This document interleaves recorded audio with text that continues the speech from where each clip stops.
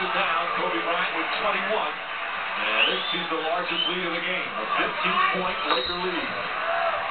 And a foul away from the ball. Trevor Reese has just picked up his fourth.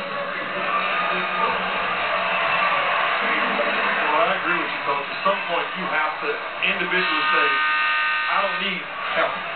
I got them one-on-one. I'm going to play man-to-man defense. You guys be in position to do that. You're having breakdowns all around the floor when you begin to double-team everybody.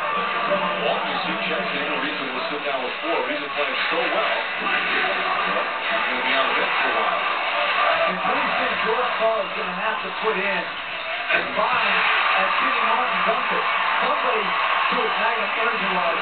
Maybe it's Blaze at 4. Maybe it's J.R. Smith again earlier than normal. Well, Martin's battling on the boards. That's his second offensive putback. Trying to get things started. They saw the Martin on him the other way. Now the foul's going to be called before the shot. Won't count. Kenny Martin.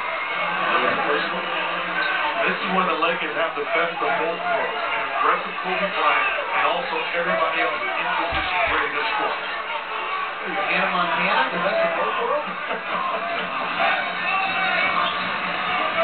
Won't looking. Now getting it back to the stall. Martin on in. He's got 3 fouls. Left hand. Gets it to go. The skill of the 7-footer Pau Gasol. 8 points, 5 rebounds, 4 assists, block shot. Phillips draws the foul. He does that very well as he leads his officials. Again, Denver's defense is not tied together. Pau Gasol catches it with a foot in the paint. This guy is just too good to let him catch it so deep. Miscommunication. Kenyon Martin thought Nene was going to switch. No one switches. Deep catch. Here's Chauncey Billups, who was in this situation last year in Detroit. In the conference finals against Boston. They were trailing 3 games to 2, playing on their home floor. And he watched as his team lost and were eliminated on their home floor at the Palace of Auburn Hills. He is desperate for it not to happen for the 2nd straight year. Usually you see a burst of energy when you're down double figures in a playoff game at home, right to start. Makes no sense that there's any burst of energy coming. Martin's the one guy that's doing it. Alley-up to Bynum, comes down with it. Bynum looking, tie up, knocked away. He's got from Kenny Martin. Phillips spinning, pulls up, and gets the roll. Back to 11.